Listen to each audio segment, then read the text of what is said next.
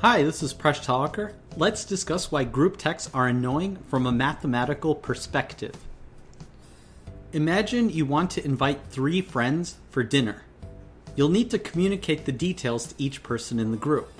You could send individual texts, in which case you would send a text to each person, and each person would reply to you.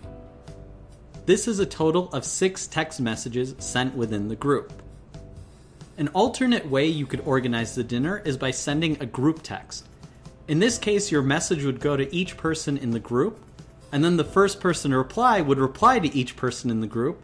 The next person would then reply to each person, and the last person would then reply to each person. So since everyone's sending a message to each person, that's 12 messages. And this is why group texts are annoying, because there are more texts to communicate the same information.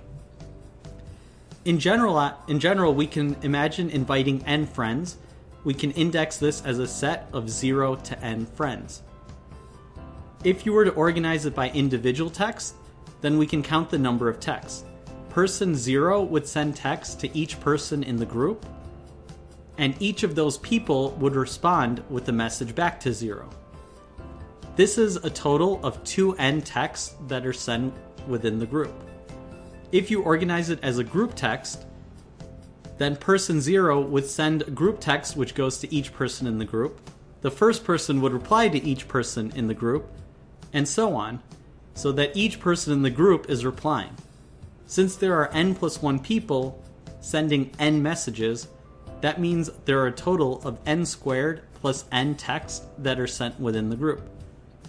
We can graph out how much more messages are needed for the group text. If you send individual text, you would need 6, 8, 10, or 12 messages between 3 to 6 friends. The extra number of texts required for group text are 6 for 3, 12 for 4, 20 for 5, and a whopping 30 extra texts if you have a group of 6. So if group text needs so many more text messages, why do people use it? One answer is game theory. When you use individual text, it requires one person being the initiator to send out those initial n messages.